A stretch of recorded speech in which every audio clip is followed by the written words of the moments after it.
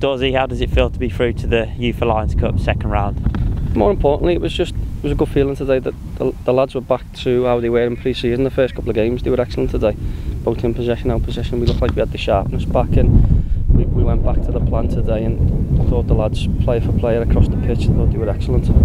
Is that the response you was looking for after the games away at Carlisle and Walsall? Yeah, there's been a big demand on the players, especially the first years who aren't used to it. They've had 3 really long haul journeys over the past 2 weeks, and I think it took its toll on them. So last night we stayed over, which was a new experience for the boys, and they look fresh today. But they've had a good training week. They've done really well in training. They've pushed themselves, and today it's shown, and it was a joy to watch today.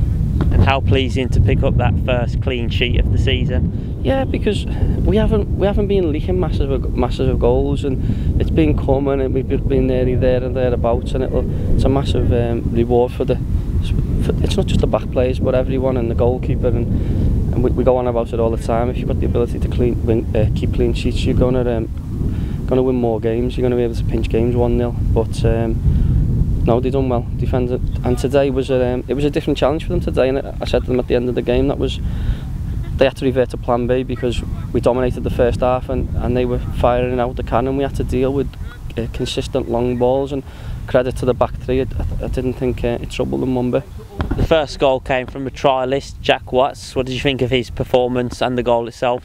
Jack done really well. Jack done really well throughout the game, and I mean, for Jack, it's a different type of game than what he'll be used to at Liverpool. I mean, we try and play football, but like I say, the second half there, he won't have probably experienced that directness before, and I thought he'd done really well today, and he fits into the mould and the philosophy of us really well. Is he someone we can hopefully get signed up? Oh, we'll see about that. Matty Jones as well, first game for him after the international clearance is sorted. How do you think he got on? Yeah, he's a breath of fresh air. He done really well. He just started to tire after about an hour, 17 minutes, but it was good to have him back, and it's been a really frustrating time for him, and just glad that he's back involved. And the good thing for him is he kept his attitude, and he kept his commitment in training, and it showed today, because he could have easily have give up over the last couple of weeks and had a negative attitude, and if he'd have done that, he wouldn't have performed as well as he did today. But it was good to have him back.